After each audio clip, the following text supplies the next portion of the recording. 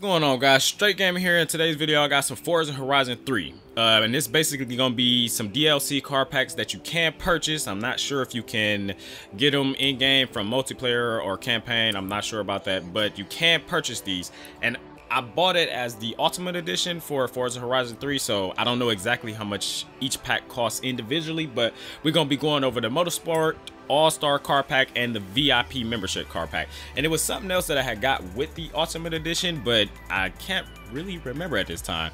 If you guys want to know more information on that, definitely comment below. I'll try to get back to you on that as soon as possible.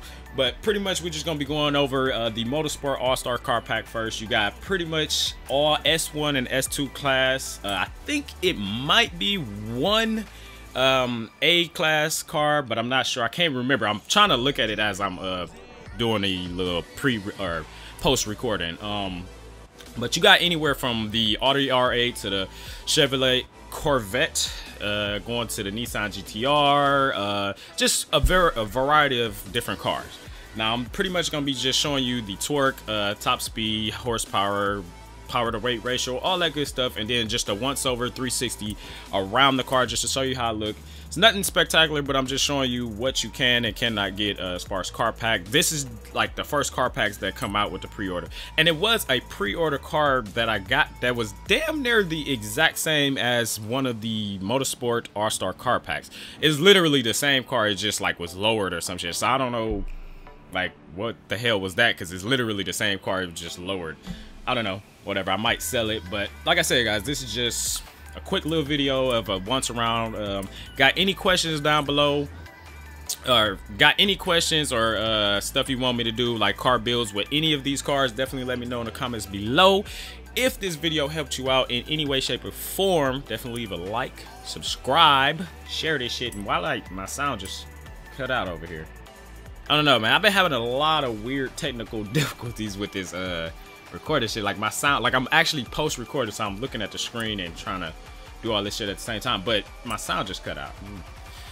I don't know, guys, but definitely share, subscribe, like, all that good stuff, guys, if it does help you out. And remember, if you want to see any of these cars feature in any type of build, drift build, drag build, circuit build, meaning like around like lap races, pretty much, definitely let me know in the comments below, because I'm pretty much interested in a lot of these cars. Like one of my favorite cars out this pack, or at least both the packs, was the Aventador. I'm thinking it was the Aventador. I'm trying to remember, because it was quite a few. What the hell was that? It was quite a few cars that was in this car pack, and you got around like 16 cars.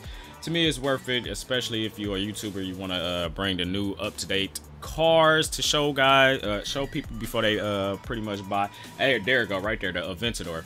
Yeah, I think no, that's not the Aventador. That's the Hurricane. But still, you know what I'm saying? It was one of my first favorite cars, just because it was all-wheel drive.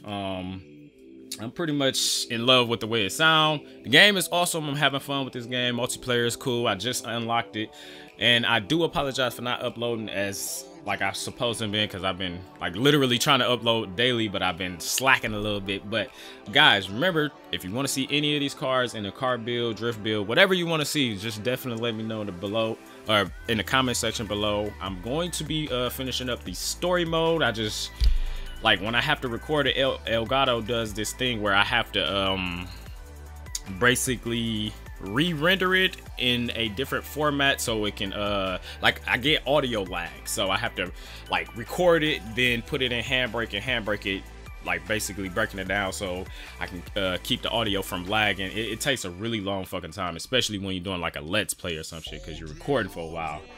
But I've been having like difficulties. All that to the side, like I said, if you like, hit the like button, subscribe, all that good stuff.